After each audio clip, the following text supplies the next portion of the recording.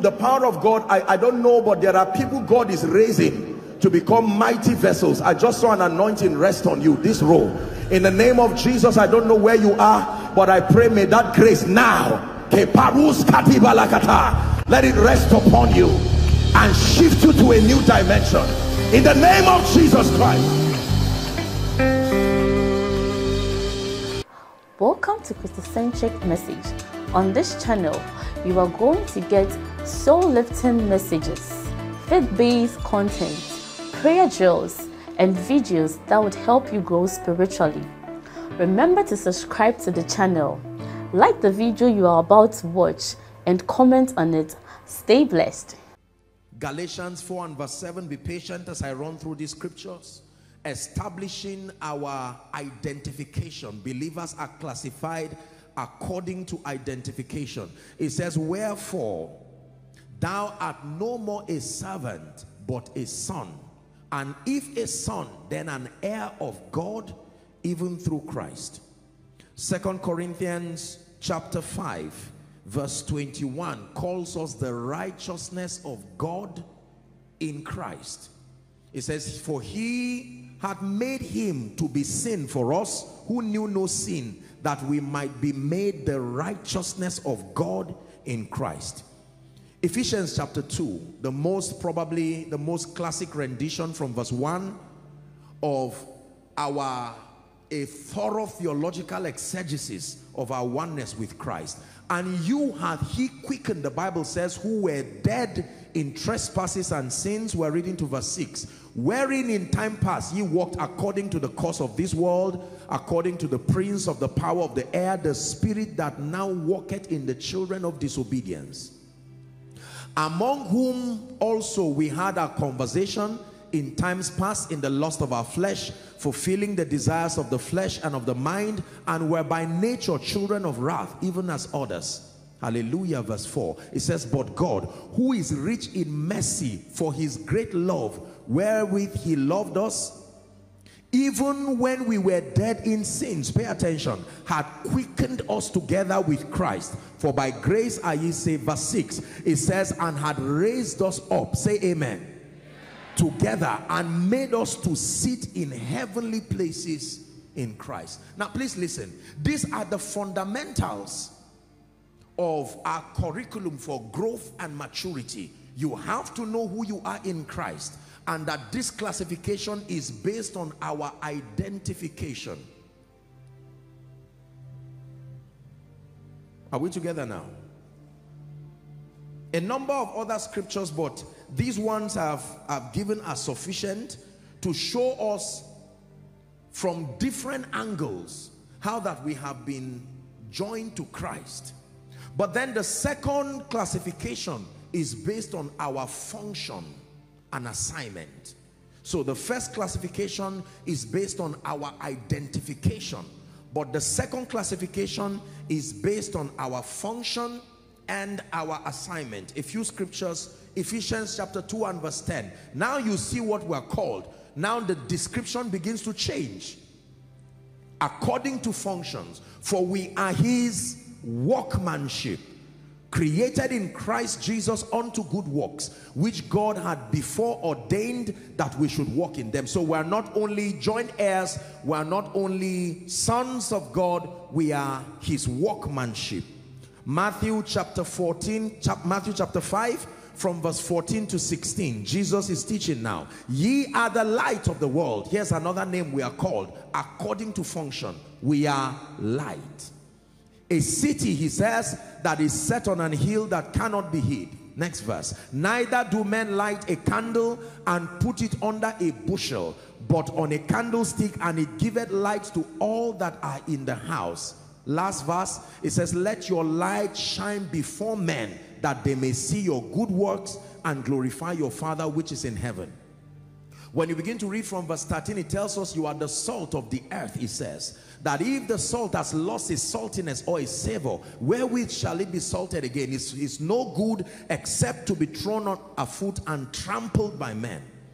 So he calls us light, he calls us salt. John 15 and verse 16. John 15 and verse 16. It says, ye have not chosen me, but I have chosen you and ordained you. This is no strange word to us here. To ordain means to commission, to authorize, to legitimize. That ye should go forth and bring forth fruits. He calls us fruit bearers. And that your fruit should remain. Our classification according to functions. 2 Corinthians chapter 5 and verse 20. 2 Corinthians chapter 5 and verse 20. The Bible says, now then we are ambassadors. Hallelujah. So you're not only a son or a daughter, you're not only joint heir. He says we are ambassadors, representatives for Christ. Revelations chapter 5 and verse 10. And has made us unto our God kings and priests, and we shall reign. So here the Bible calls believers kings, calls believers priests. Last scripture, 1 Peter chapter 2 and verse 9. Very classic rendition. It says, but ye are a chosen generation. Now look the names now. A chosen generation, a royal priesthood, and holy nation, a peculiar people, the Bible says, mandated to show forth the praises of him who hath called us out of darkness and into his marvelous light. So the Bible calls believers different names according to identification, our oneness with Christ, and according to our functions. According to 1 John chapter 1, the Gospel of John, John chapter 1 from verse 6, the Bible uses a very interesting expression that we would find being used consistent in scripture right to Revelation. It says there was a man sent from God, his name was John. The Bible never says here, interestingly, that that man was a Baptist. Scripture does not even recognize him as a Baptist. The Bible does not even say he was a prophet.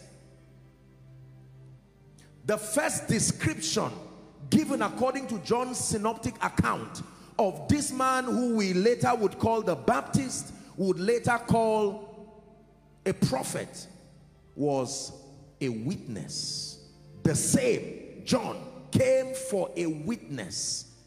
His assignment to bear witness to the light, that through his witness all men might believe. Here was John's assignment. John did not come to prophesy. John did not come to use water. He came for a witness.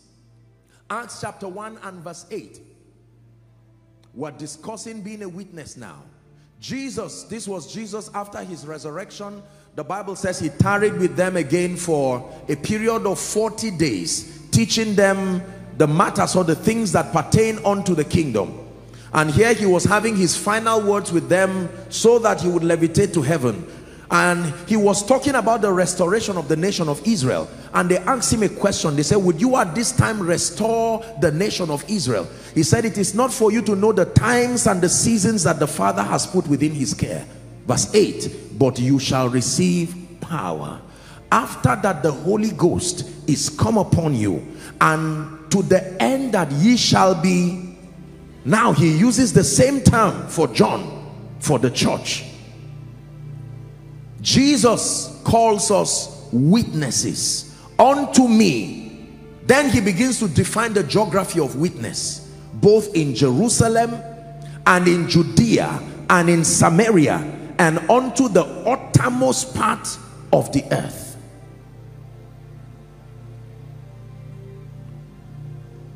Revelations chapter 1 from verse 1. The revelation of Jesus Christ, which God gave unto him to show unto his servant things which must surely come to pass, and he sent and signified it by his angel unto John. We're reading to say 5 or 6. The key verse is verse 5, but let's read on. who bear record of the word of God, listen carefully, and the testimony of Jesus Christ, and of all things that he saw. Verse 3, blessed is he that readeth and that hear the words of this prophecy. Say, I am blessed. And keep those things which are written therein, for the time is at hand. Verse 4, it says, John, unto the 7 churches which are in Asia, grace be unto you and peace from him which is, and which was, and which is to come, and from the 7 spirits which are before his throne. Verse 5, read with me please if you are a Christian. Ready? 1, 2, read.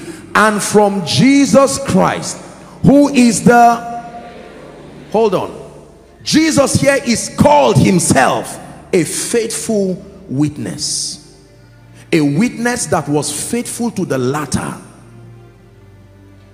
Jesus himself is called witness. There are not many times when the Bible uses the same description for Jesus for believers. For instance, God is light.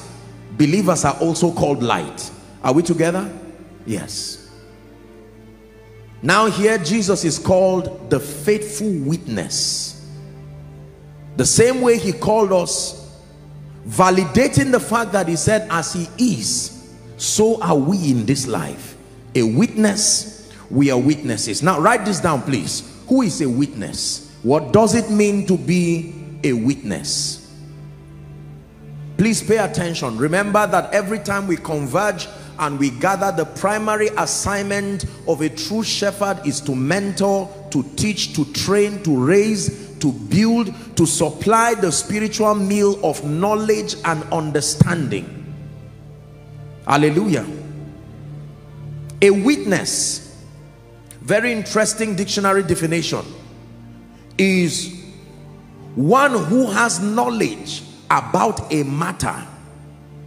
One who sees an event happening is called a witness. If you get this description, it should trouble you immediately. A witness is one who has knowledge about a matter, a dictionary definition. One who sees an event happening. So how in the world do we qualify to be witnesses when physically speaking we were not there? More than 2,000 years ago, Jesus came, he died, and now we are proposing an idea, and according to the dictionary definition, it says a witness is one who should have been there to have seen that event. This is my definition of a witness. A witness is a validator of a claim. A witness is a validator of a claim.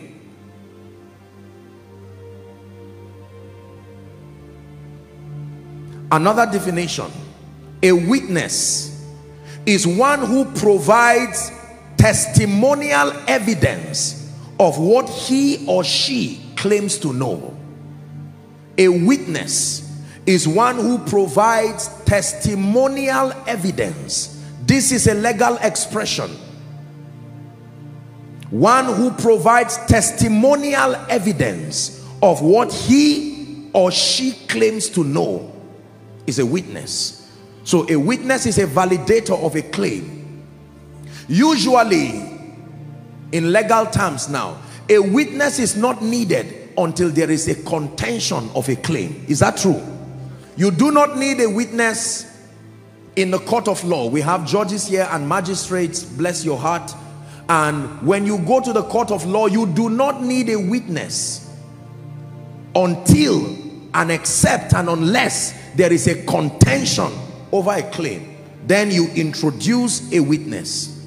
Watch this now. A witness is a validator of a claim. So if Jesus said, the Spirit of God comes upon you, you shall be witnesses, that means that we are mandated to be validators of certain claims that he made. For instance, he said he was the Son of God. For instance, he said God is love. For instance, he said it is not the Father's will that all men should perish.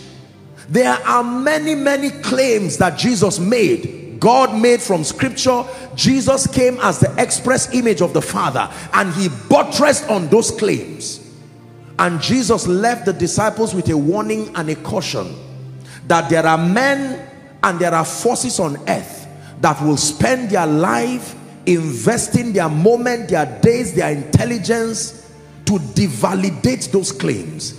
And he said, there are many scattered across your region, from Jerusalem, he said, to Samaria, to Judea, to the uttermost part of the earth. I am mandating you to spread yourselves across the length and breadth of this side of my kingdom with a singular assignment to prove that everything I said is not a lie.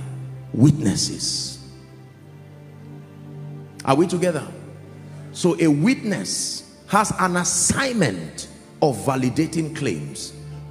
The reason why we need to teach this is because the average believer does not really understand the responsibility dimension of being in the faith life.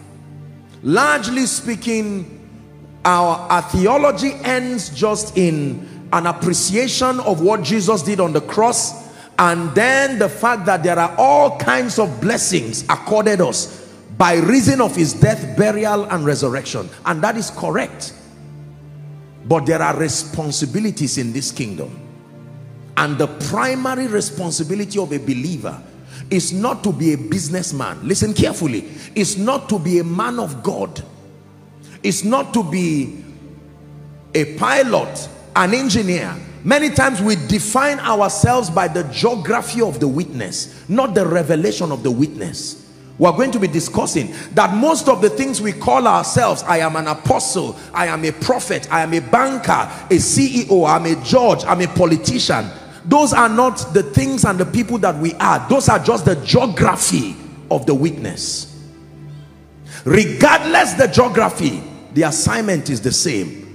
Step into that system and you have an assignment to not rest until that system comes under the governing influence, until the claims of Jesus is received and institutionalized within that sphere. You are not done. Are we together? Yes, sir. Witnesses. Everybody say, I'm a witness. Here's the average believer's understanding about the faith life. If you're born again and you're fortunate to be led and mentored by a pastor that has sufficient spiritual understanding as far as scripture and doctrine is concerned, then you are taught and mentored along the lines of your right in Christ and so on and so forth. And when you know that, then we get busy with our lives, isolating them from our faith life. So this is church and this is God's thing. Are we together now? So from Monday down till Saturday or whatever non-church day, we believe that God, stay out of my business. I'm trying to build a career. I'm trying to raise children. I'm trying to get married. I'm trying to have children. I'm trying to have a business. I'm trying to make money. I'm trying to survive in Nigeria, we say. And so we have created a dichotomy that when it has to do with the things of God, we do it when we come to church, we sing praises, we fall under the anointing, we stand up, we learn, we share fellowship, and then we go back to what we call our normal lives. The Bible never teaches that. There is no dichotomy. Your primary assignment here, God is not Caesar. Don't say give to Caesar what belongs to Caesar. God is the owner of everything. If you give to Caesar, give to Caesar. But God is not Caesar. He's either his Lord of everything or he's Lord of nothing at all. So there is no such thing as church and then my life. No. Your life is interwoven into one singular assignment. You are a witness. Sunday, Monday, Tuesday, Wednesday, Thursday, Friday, Saturday. Witness. On jeans, a witness. On suit, witness. Are we together? Now pay attention, please. If you do not understand this and you create a dichotomy to your Christian experience, you will, number one, give the devil room to shred the other non-church parts of your life in pieces. He will occupy you and waste your time. So you find people say, oh God, hold on, I'm trying to make ends meet. And God says, who created this dichotomy? You go and read your Bible. There was no such thing as God's affair and our affair. All the people who had alternatives were idol worshippers, and they paid for it, or backsliding believers. When the Jews fell apart and they left God, they went back to their own thing.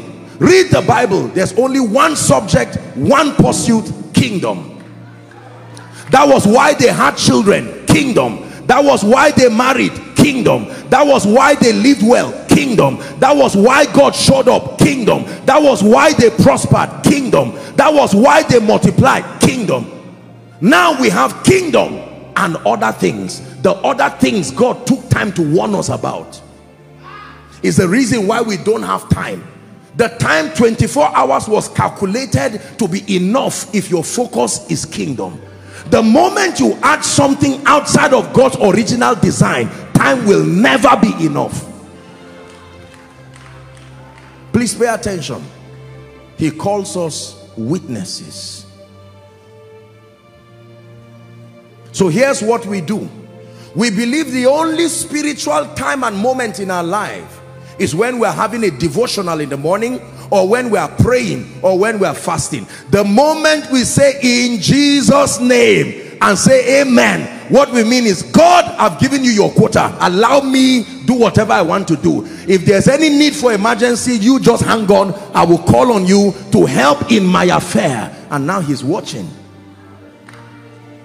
No wonder many people live lives that seem to have a semblance of success, and then after many years of toiling and laboring, we end up in frustration, carry all kinds of diseases and sicknesses that come from worry. We are angry, we are frustrated because we think that God scammed us and used us for his agenda, and did not give us a portion for our own agenda. It's one of the number one reason why people are afraid of giving God everything. They suspect he will interrupt their agenda, and he will.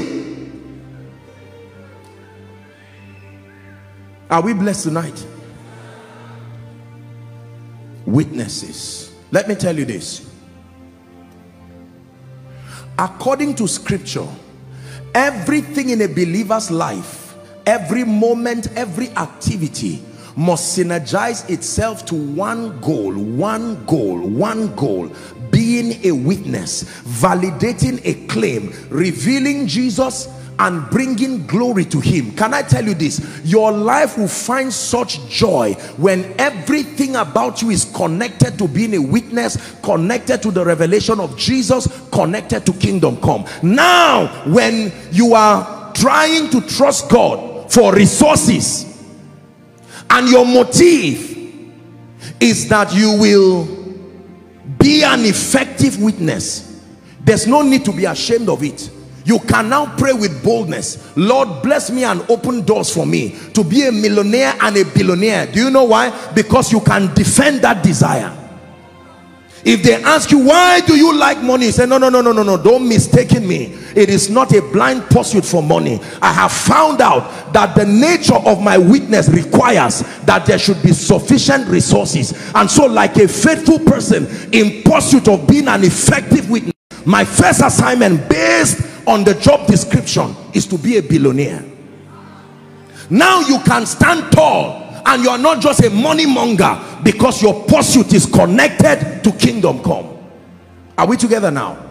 There are people who, the geography of your witness, for instance, requires that you are in government. If we ask you, why are you pushing the issue of politics? Why does it look like a do or die affair? If you tell us, look, all my life I just sense I'm a politician, that may be a sufficient sociological reason. From the kingdom standpoint, there is no justification for that pursuit. Let me tell you this. The condition to secure God's commitment is that behind the desire for your activity, there must be a revelation and a motivation that I am a witness. As a man of God, why do you want a crowd of so many people? I think it's so that it will be that I'm anointed. No, God does not do business that way. A witness, a validator, You see, let me tell you this, brothers and sisters, people of God. The reason why it looks like God does not answer many prayers is because he vets the motivation behind them, not just what you are asking for or seeking for. Remember, it does not take God time to bless, to lift, to change. It is the corruption of our motive that makes it seem as if his ears are deafened to our prayers. So when you say, God, give me something, he does not just say, okay, I died for you, take. He's not a stupid God. Just because he's love does not mean he's a fool. He moves at the backside of your desire and vets and checks the motivation, and he finds out that there is such a blind carnal desire to prove a point, to do all sorts of things, and he says, no, the urgency of my assignment and the desire for witness will not allow me to invest in this corrupted motive. Your first assignment, therefore, would be to purify your motive, to align it to kingdom come. Is God helping us? You know why Jesus was called the faithful witness? The faithfulness part there was because when he came, even though he was the word, he had no business pursuing any agenda of his. From day one, at age 12, when his colleagues were jumping around and trying to understand how their environment was, Jesus was about his Father's business. That's what made him a faithful witness. At the height of his fame, when many of us would not even survive the things that come with that level of honor, he was careful to say, I do not do the will of myself. He says, I only do what I see my Father do. What level of submission and brokenness and total surrender. No wonder the Father said, this is my beloved Son, in whom I am well pleased. You have become my thoughts and my intentions in action. Everybody say, I am a witness. A validator of a claim. Satan, look up please, and his cohorts, demons, have created systems and structures to see to it that Jesus Christ and the reality of his lordship is not understood and is not enthroned in the hearts of men and across every strata of human activities. They have used all kinds of strategies. Remember when Jesus resurrected, the first strategy was to use money and pay people and say, just say the disciples came and carried his body. Is still the strategy till today. Satan will pay and do anything provided you will switch and change your assignment. And listen, if you do not understand this teaching, we will keep having piles of people in the church and will lose the potency of the power of God and the ability to transform society with the gospel. A witness. So if there are 5 politicians, whilst all of them are celebrating election, and this one is saying, I won PDP, I won APC, I won this one, and everybody is celebrating and saying all sorts of things, you return back and you are not party conscious, you are assignment conscious. You see that now? Now that you are there, you don't just sit down and say, now I've suffered, my first assignment is to recover every money that the years that the canker worm and the caterpillar has stolen. No, sir. No, sir. That is a mindset that is not kingdom. See, when we talk about defending God's interest, we are not talking about being a fanatic. God's interest is not for Christians alone. God's interest is for all men. If you don't understand God's interest, it will look like some negative, tribal or partisan kind of thing. No, God's interest is the secret to peace, is the secret to joy and development. If you truly pursue God's interest, all and sundry will benefit from your leadership, not just for politics but for everyone. You have to know the God whose interest you want to defend. He is love, he is light, he loves all men. This is the one whose interest you are defending. Are we blessed tonight? Yes. I live my entire life conscious of the fact that I am a witness, and if I ever will be involved in anything, I have to find kingdom come in it. If kingdom come is not represented, I am not interested. It's as simple and as honest as that. Can I tell you this? We must get to a point in our lives where everything we do is not just that we are believers, but we are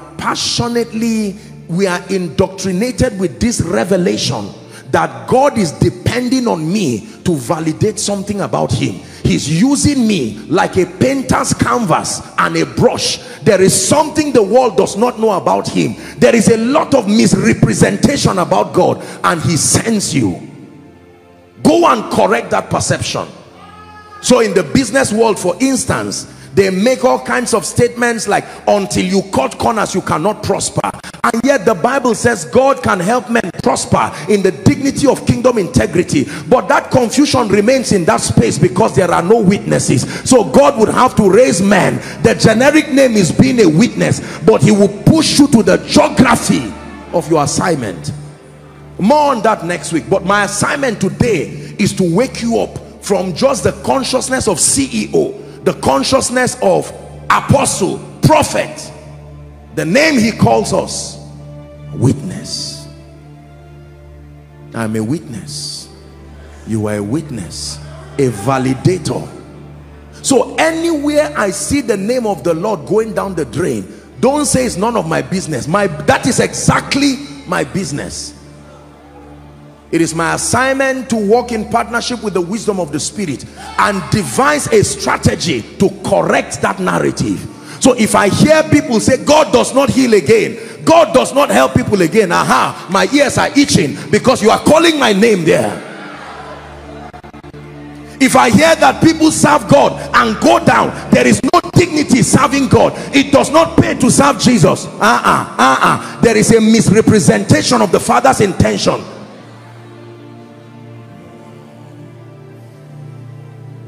You must fraternize with Satan for you to be a gospel artist or an artist or whatever, to go far. You must fraternize with powers. You must bow down to spirits. Then your ears are itching. No. And God says, let me use you as a sample to show men that you can rise. Let me tell you this. You have not yet seen the power of God until you are ready to be a witness. You have not yet seen the favor of God. You have not yet seen his ability to shift systems and structures until you are ready to be a witness. A witness has a point to prove, not your point, God's point.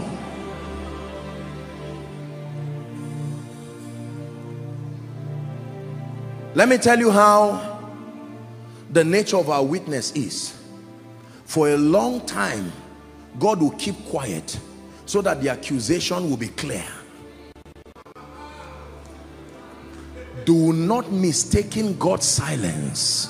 God's silence is a strategy. That every time they say no one rises in this family, let's go back and serve idols, and he seems to keep quiet, and you are saying, God, move now. That's not how he works. He keeps quiet.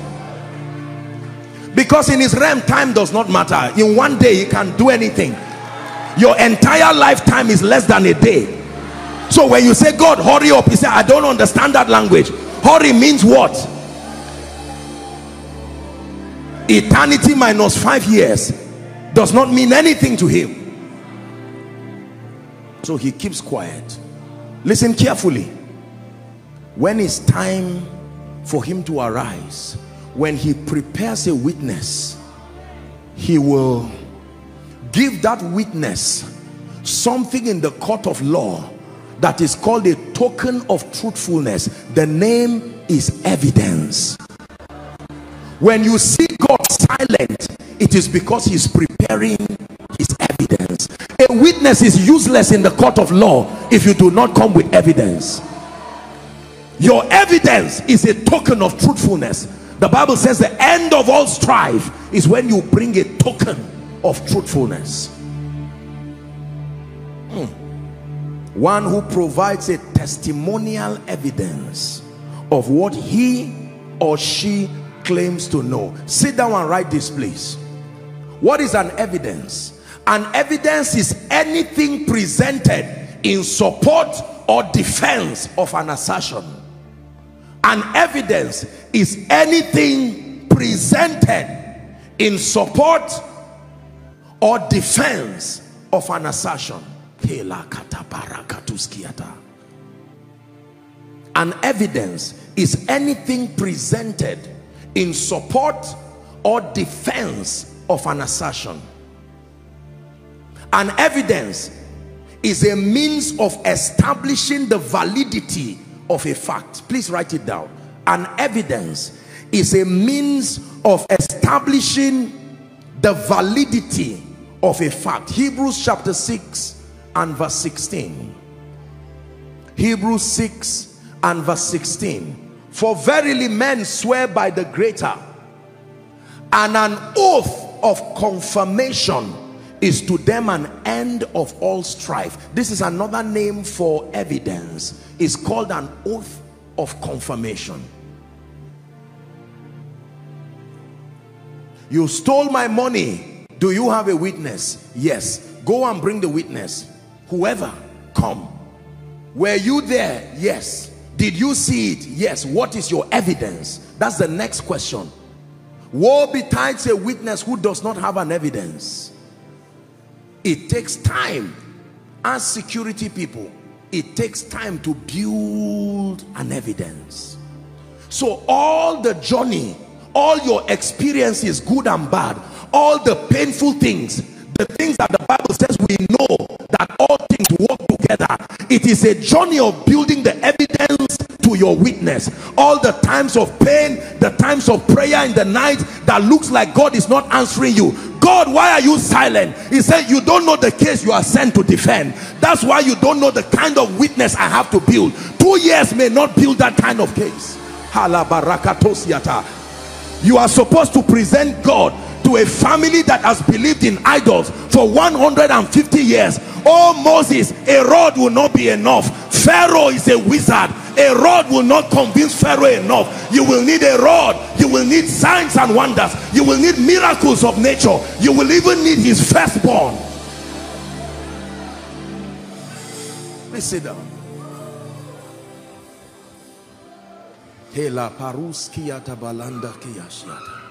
Salada barakato zekete brenekete balakata. Hear me. God is calling you into ministry, and after 10 years you are saying, Lord, release me. He says, stay. Just keep praying. God, what is it about my own ministry? My colleagues have gone ahead. Stay. Don't go anywhere. Let me tell you, he's building evidence. There is a level of power and grace that will come upon your life when he shoots you like an arrow. In one day you will do what has not been done in 1 year. Hold on. Not everything in your life that looks negative is negative. It's the building of the evidence.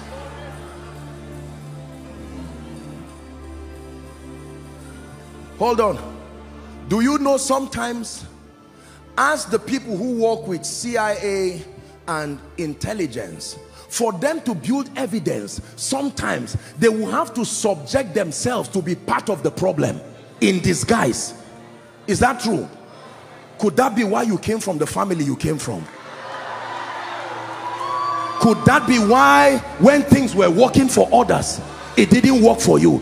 God had to, how else will they believe God lived if you did not pass through such a thing?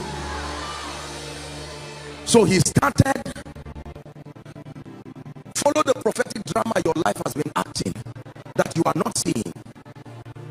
Scene 1. Both parents go to be with the Lord from your birth, and you are wondering, Lord, why is my life like this? And heaven, the script writer, my goodness, the script writer is writing. And just when a car would have hit you, when you said Jesus is left, and you thought, no, it's part of the whole thing, a day will come when you stand and say Jesus is Lord. If anyone dares to say prove it, you're going to ask them, I hope you have time, because I have an overwhelming evidence.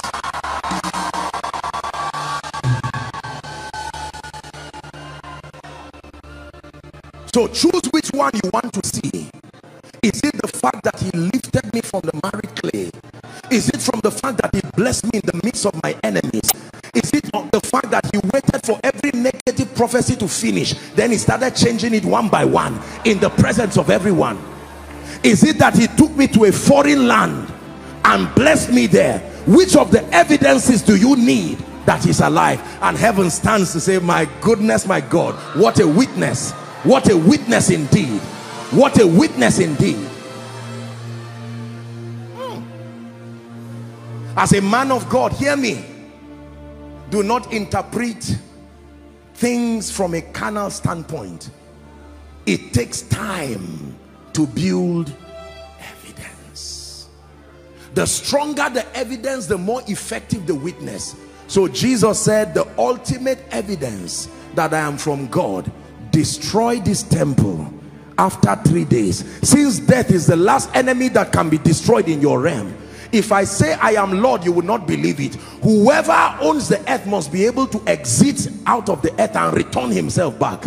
So take my life. If I come back, then we'll see. And they said, with all pleasure. We even release an armed robber for your sake. We've been planning to kill you. Now that you've offered yourself, with Jesus' joy. When he hung upon that cross, he didn't hang for 5 minutes. He hung long enough for history to capture his stay there. When they were driving him to Golgotha, it was painfully slow. Are you seeing why you read the Bible and sometimes it annoys you? Just summarize it. From Pontius Pilate, he died. No, it's not witness enough. It's not evidence enough. So he begins to give the details. They slapped him and he was quiet. And he said, I can call 10,000 angels, yet I keep quiet. And then when he hung upon the cross, he said, Eloi, Eloi, lama sabachthani. Take notes that the Father turned his back. The new birth theology, did it not come from the evidence? The entire exegesis of the new creation was derived from the witness. Paul studied all the evidences, and that's where he built the case for the new believer.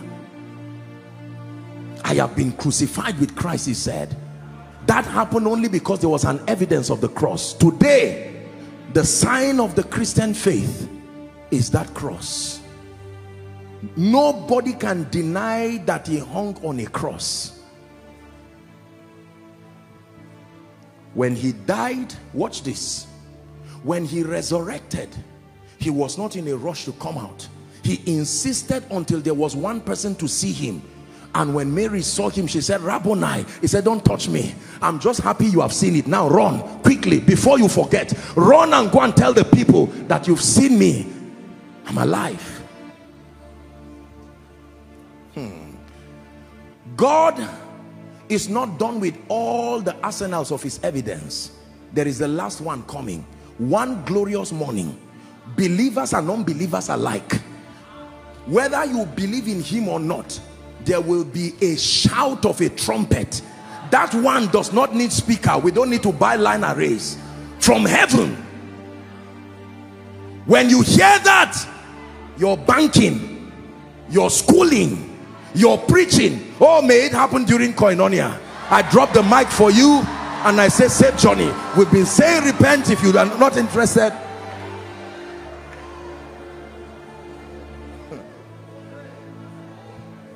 that will be the ultimate evidence. No event in human history would have ever happened like that. A massive disappearance of people. Suddenly, the King of Kings will say, no confusion. You didn't believe in me? Now you watch me. In a moment, a twinkling of an eye. It's only you who will see it. Oh, all those who are not born again will not even know anything has happened. They will just know that the earth has divided almost into two. Where are the other people? This will become a bestseller after the rapture, because this will be the only valid compass that helps people back. No other book will matter. What else is there? And people will have to come and check. We'll leave all these Bibles for them. They will read it. But that is the ultimate witness. But for now, there are brothers, there are sisters, there are husbands, there are wives, there are nations, that there are territories that have vehemently refused that Jesus is Lord. Some call him a prophet, some call him a wise man, some call him an intelligent character that passed through history, some call him a founder of one of the 4,000 religions we have. He says, who do men say that I am? And Peter said, no, to describe you I need the Holy Spirit to help me. I can't do this on my own. Thou art Christ. There is a world that is waiting for the demonstration, the validation of every claim of Jesus. He's broken that project into several assignments. What you call purpose, what you call your assignment, is a portion of your contribution to that universal project. The name, thy kingdom come. There is a world, listen to me very carefully, that is still in doubt. Don't you say because there are churches full of people, everybody knows God. On earth, out of over 7.8 or so billion people, only about 2.5, 2.6 billion people are professing Christians, including backsliders, including those who may not pseudo-Christian activities. That's not a good statistic. And the Father is saying, where are they? In Nigeria, there are all kinds of things plaguing and troubling the name of the Lord in this country. And God is saying, I have men, I have children, but I need witnesses. And there are many people who have said, Lord, I'm available. And he said, being available is not enough. If you are going to stand before Pharaoh to advocate an exodus, you need more than an instruction. You need an evidence. Pharaoh is a wizard. He does not let people go just like that. And when the heat starts coming, he can say, okay, you women go, but leave your men and leave your children. Or he will say, leave your children. And like the nation of Israel was saying, everybody is going. But you will need an evidence.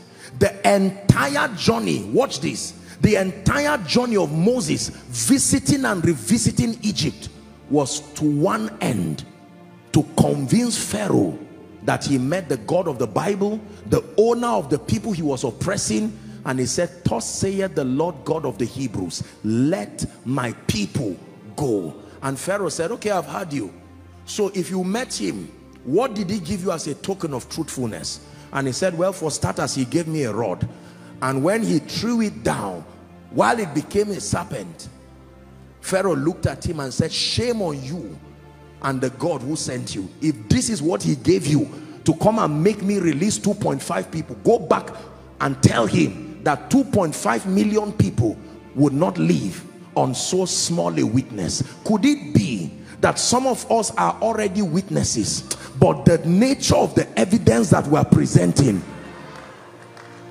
the court will not allow our families go. The level of power that you have, the level of grace that you operate in is too small for the kind of result that your assignment requires. Therefore, Paul gives us a formula that grace and peace can be multiplied, so that you stand to a point where you have sufficient evidence. Acts chapter 10 and verse 38, it says how God anointed Jesus of Nazareth, brothers and sisters, with the Holy Ghost. Look at the extent. The assignment of Jesus required overwhelming witness.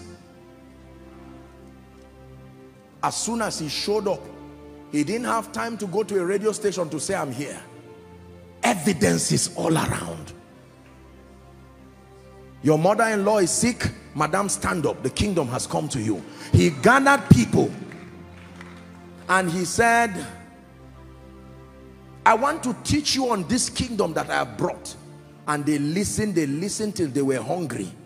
And some of them started going, wicked man, you wasted our time 3 days talking nonsense. He said, call them back, I want to feed them. And the disciples said, don't aggravate these people, they will kill us here. And a young lad came with 5 loaves and 2 fish. He blessed it And it says, you the servers alongside the audience, learn the power of this kingdom that we boast of. Go and serve. And as they went, the bread began to multiply. It's not what you have, it's what is on what you have. Dearly beloved, I hope you were blessed by this message. Do not keep the video to yourself. Share to as many as you can to help them bless.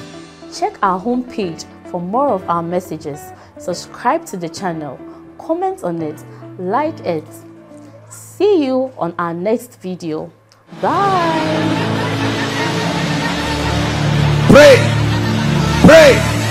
Pray for your destiny.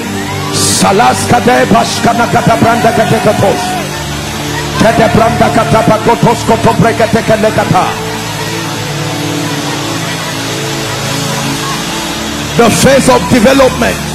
Lord, grant me the discipline